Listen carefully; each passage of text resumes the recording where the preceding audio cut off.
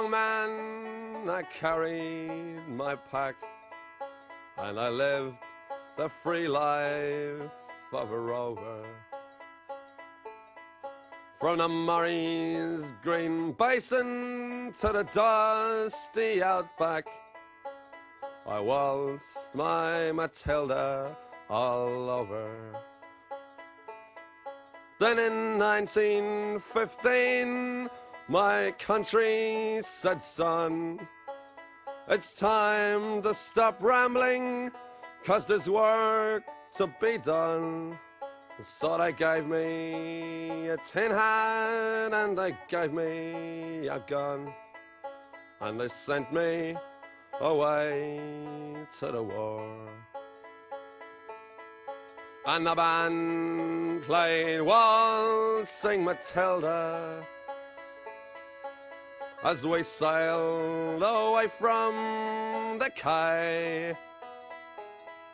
And amidst all the tears and the shouts and the cheers, we sailed off for Gallipoli.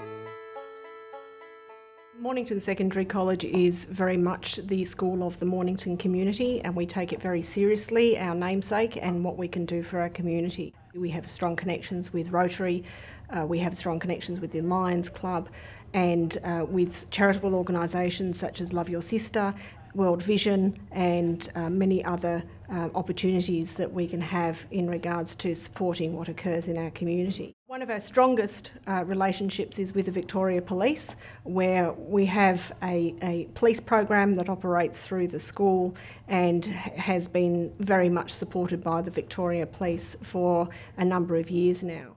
We get a better relationship with the local youth in this situation here, and that's very, very important, because they learn about police, that they're human beings, that we do other things besides running around catching people for speeding or going down to Coles and picking them up for shoplifting.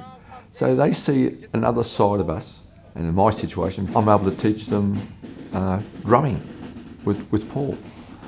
Well, the drum course started in 2007 when we introduced the Victoria Police Corps program to Mornington Secondary College. It was early in the piece where we decided to get the troops marching as part of the requirements for the graduation. Paul Peters and I were talking along with Mick Mears as part of the Police Youth Drum Corps, and it was probably in the one voice where we said, why don't we march? We weren't doing too well with them, and they tended to be a little bit lax with it. So I said to Senior Constable Mick Mears, I said, I've got a drum in the car. I think that might help us. So I went and got it, and I got up behind the troops. They didn't even know that I had the drum, and I just went up behind them and I just started to tap out the rhythm, and it sharpened them up straight away. The strength of our police program is how well it promotes how youth and police can get on so well in today's society, which is not often shown publicly. The school benefits, Victoria Police benefits, and the community benefits, because we're always out there doing jobs for the community.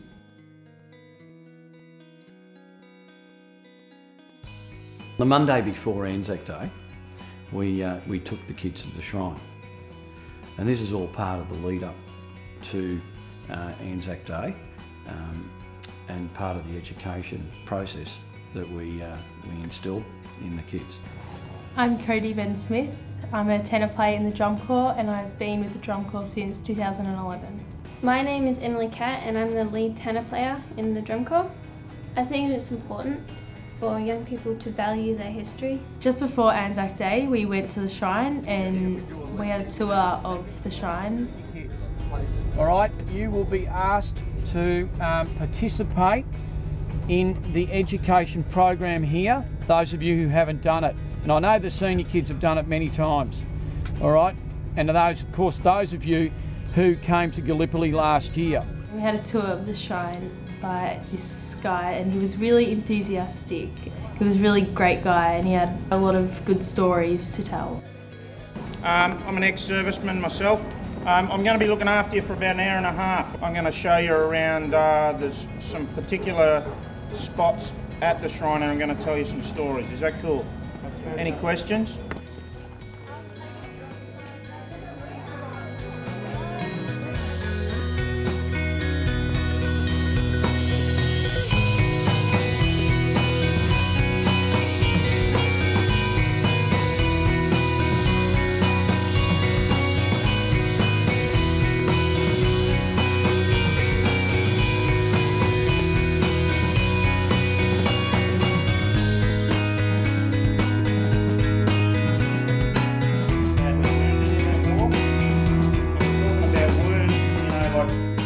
Industrial war. This is a war where you can get hit by a high velocity rifle round or a machine gun round. Each one of those bullets coming out of a machine gun travels at 820 metres per second. If you're hit by something like that, something's going to come off. If we join the army, they're going to send us overseas and we're going to see the pyramids, maybe go to Paris, we might go to London. Does this sound attractive to you? What if we lost?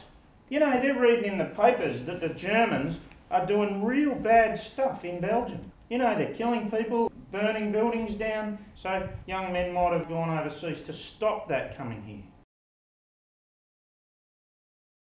Anzac Day is important to me because I feel I have the opportunity to represent my great-grandfather. He was the recipient of 13 medals, including the Coup de Grace, which is the French equivalency to the Victorian Cross. Gallipoli for me was absolutely amazing. Being able to stand where my great-grandfather once fought was just breathtaking. Words can't describe how I was feeling, what was running through my body. It was perfect. Please remain standing for the national anthems of Turkey, New Zealand and Australia. In 2012, we took the kids to Gallipoli. And it was a great honour for us to be able to take them there. That was where the Anzac spirit was born. The ceremony was absolutely amazing. I'd never been, neither had any of the kids that came along.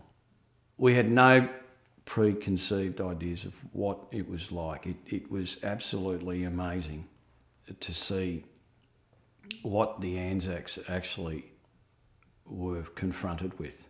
The beaches, the landing, the cliffs. It actually brought home to me, and I think to all of us, just how impossible their mission was. They had no chance of winning. I think by being there, you appreciate the difficulties and the adversity that they had to endure. The kids' reactions were ranged from absolute amazement to bewilderment, really. They were asking more and more questions and wanted to delve deeper and deeper into the history of it, and they wanted to understand more and more about who these people were, who these soldiers were, why were these decisions made. I think they really did understand how senseless war is.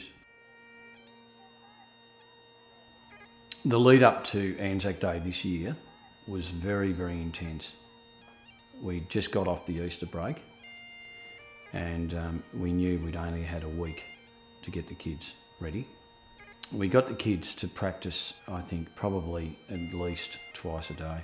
The day before Anzac Day, the school had a community event in which all community members are invited, including members of the RSL, local Rotary members and any other dignitaries that may want to attend on the day. It's a very important event, the school Anzac ceremony. It's important for the kids within the school and within the drum corps and within the police corps. They're parading themselves in front of their peers. All of the school is required to be at that ceremony. And it's a very important ceremony in terms of the Anzac meaning and the importance of Anzac Day. Just over 1 year ago, a group of 10 students, including ourselves... It's a special event because the students of the school actually run it. It promotes their leadership abilities and gives them an opportunity to link with the meaning of Anzac Day and the Anzac spirit. We will endeavour to obtain a seedling from the original lone pine tree and together with this plaque, find an appropriate spot for them here on the grounds. They shall not grow old, as we that are left grow old. Age shall not weary them, nor years condemn. At the going down of the sun, and in the morning, we shall remember them, lest we forget.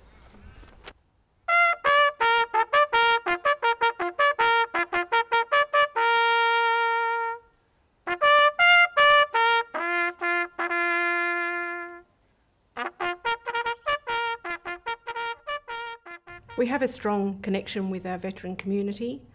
We invite the veteran community to come and be a part of our Anzac Day and Remembrance Day services, which are completely run by our students from start to finish. And it shows to these veterans what a strong association and respect these students have for our veterans.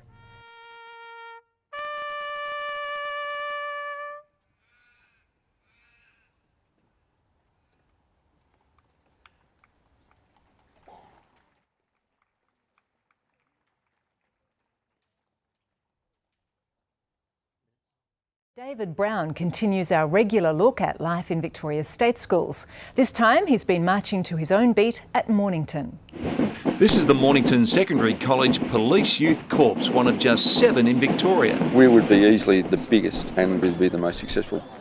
Yeah, over the years there's been many highlights in the drum corps. The one that comes to mind is when we were successful with the NAB Impact Schools First Award. We were awarded $50,000. I think we were the only school in this region to have got it.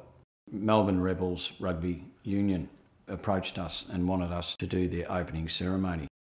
They are actually, in fact, the first Melbourne team to be international in an international competition. So we were greatly honoured by that. They wanted us to have at least 80 participants. That was 40 flag bearers along with 40 drummers. We did that with ease. Since 2009, when I started the drum corps, I've done many things I couldn't have done. Some of them that really highlighted to me would be the Shrine of Remembrance in the city, Police Air Wing, Police Dog Squad, Search and Rescue. We get to go a lot of places that normal people wouldn't, who aren't in the drum corps or youth corps.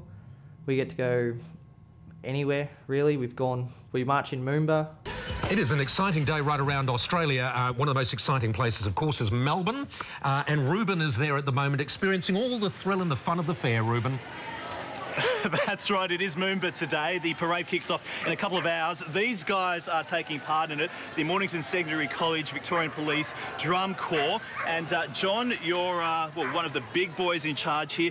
Drumming, how long have you been doing it for? 3 years now. And is it something which is pretty easy to take up and get involved in? Yeah, it's actually quite easy, and it's one of the best things about it. It's quite easy to do and it's really fun. Right, Would you like to have a shot? Before I joined drum corps, I wasn't 100% sure what I wanted to do with my life after school. I wasn't sure if I wanted to join the Australian Defence Force, the Victoria Police, retail. I wasn't really sure. Since I joined the drum corps, it's really cemented in my mind what I wanted to do. I've always wanted to be in a position to help others, just like our original Anzacs did throughout every single war they've been through since World War I, World War II, Vietnam, everywhere.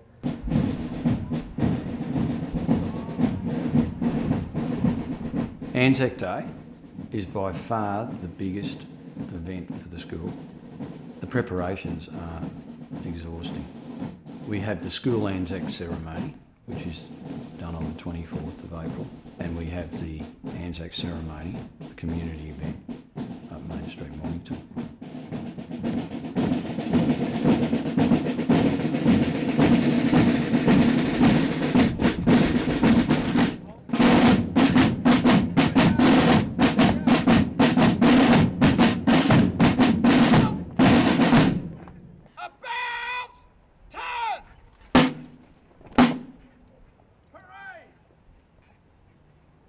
On the day itself, Anzac Day, I was in particularly very nervous. We've got to present the drum corps and present the kids, not only to the parents, the Chief Inspector, Principal Burns, and in particular, we want to appease to the veterans.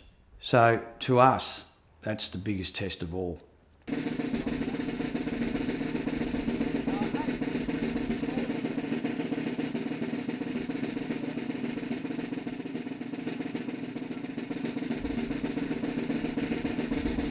We rigorously prepare ourselves for that day.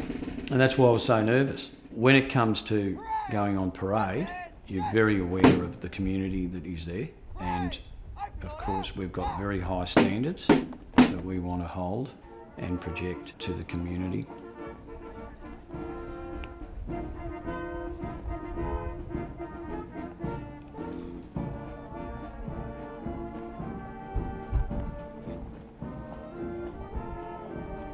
On Anzac Day, I was a bit anxious about our performance because the Commissioner was inspecting us, and then we marched up the street to the Memorial Park.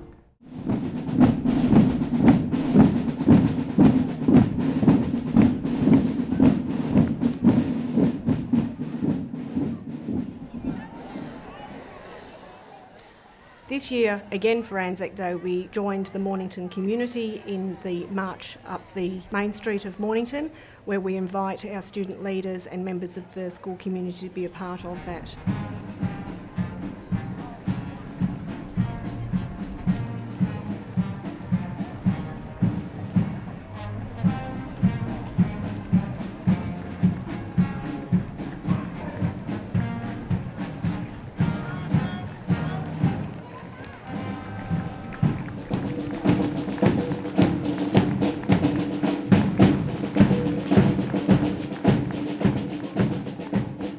I was incredibly proud to have over 200 students attend that day. They looked fantastic. They walked or marched with pride. They performed in the drum corps with pride, and it was just an incredible sight to see the students passionately getting involved in the Anzac Day parade.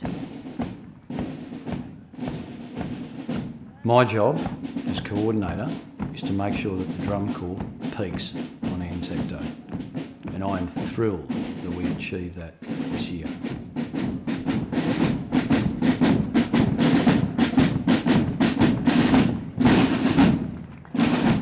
I think the main importance of it is that we do justice to Anzac.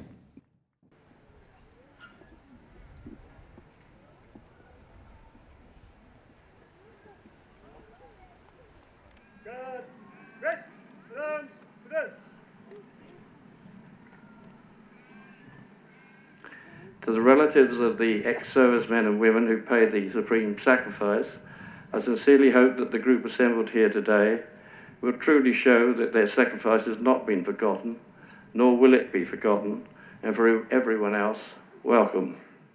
We are being supported by the Police Drum Corps, which participates in the march year after year. Formed by students from Mornington Secondary College. We'd been waiting all day, we'd marched up together as a group, and it was just before we were about to come on and Jack Green comes up, and what a tough act to follow. The poppies are the symbol of the love they shed for us, the many unsung heroes who gave their lives for love. The love that grew around them from birth to adult state. Mother love, then sweetheart, love of country, life and living. They had no time to hate. They learned to hate, as wearily they learned to fight and fly, to march through burning desert sands and sail neath Arctic sky. Red of eye and sickened by wartime's deathly smell, and still they kept on giving as one more comrade fell. Looking at the news today, I wonder sometimes why. Why did my generation have only time to die?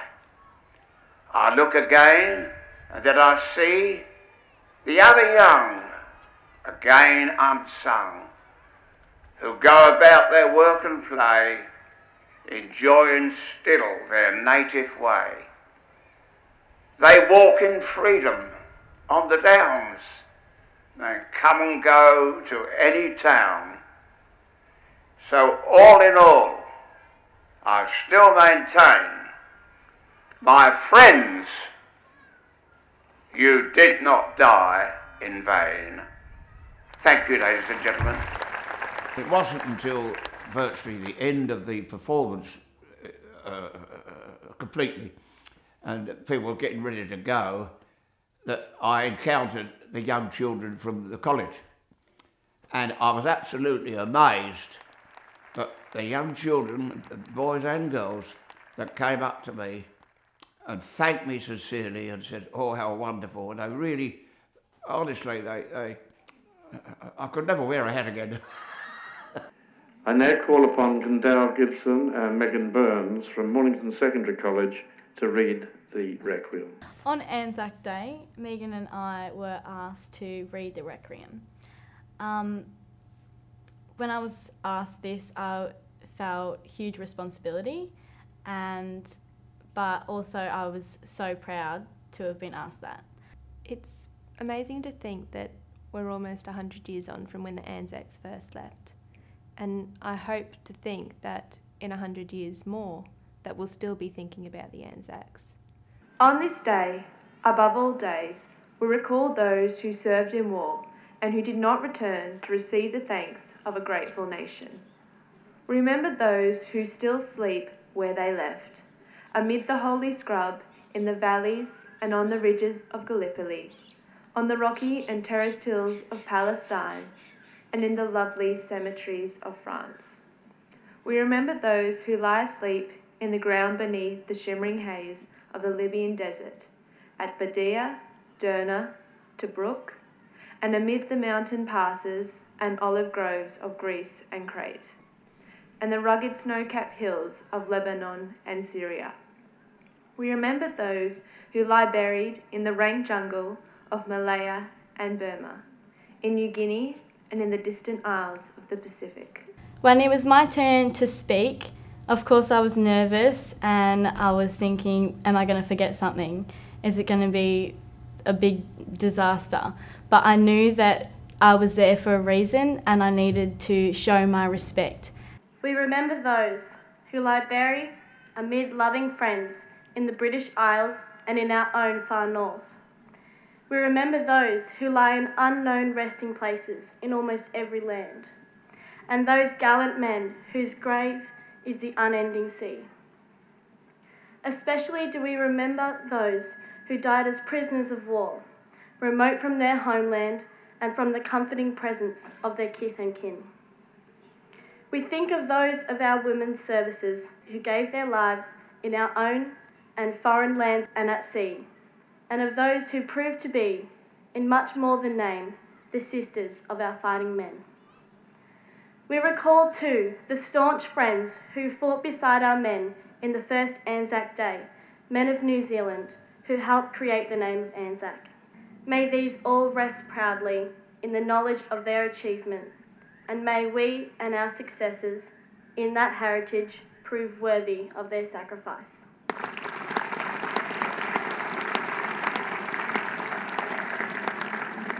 Thank you very much, Kendall and Megan. It was a wonderful day. It really was a very important day.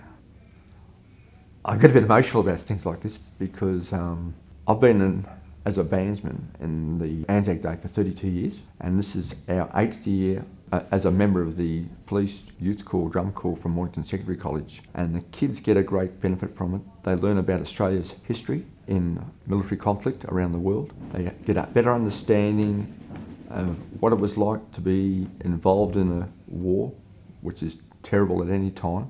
I think principals sometimes get caught up in the data that drives the media in regards to it's the VCE scores, it's the destination data, it's all of the measurable things that value schools. That is just one very small part of it. It's about what our students believe or what our young people believe their connection is to their community and what skills and what values that they pick up, which then will make them better people in this world. And certainly when you see what the students get out of being part of things like the drum corps or recognised by their local community for supporting their local community, they just grow through the roof. When they march up the main street of Mornington on Anzac Day, you can see their chests puff out the further they walk up the main street, and the pride when they see their community members clapping and cheering them because they are doing what they are doing. And you cannot measure that, not in any shape or form, but that is something that they will take with them for the rest of their lives.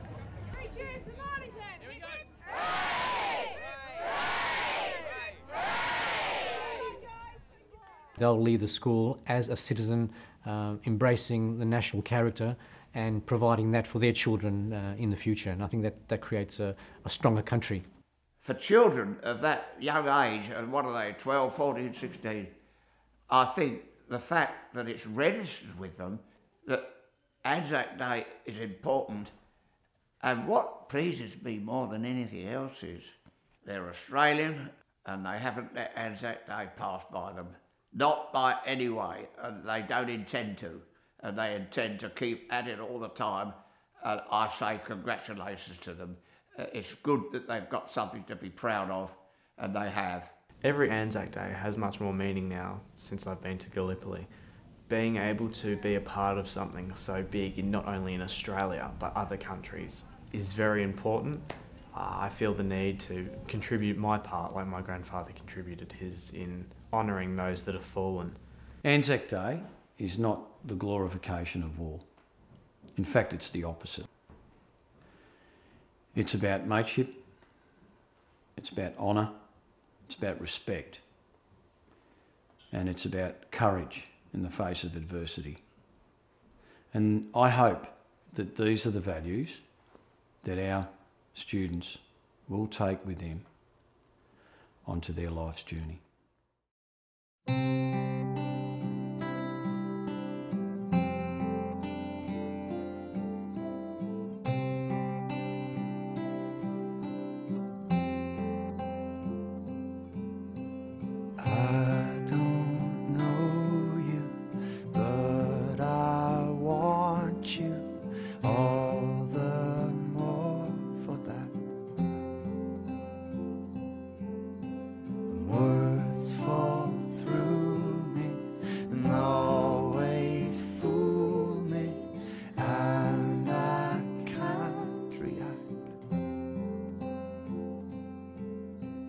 Games that never amount to more than they're meant will play themselves out.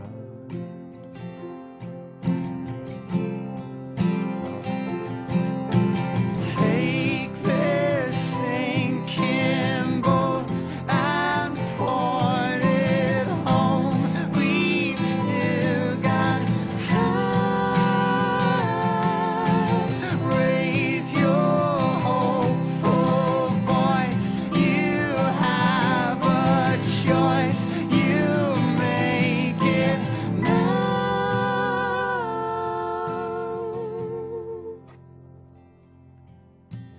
Falling slowly, eyes that know me, and I can't go back.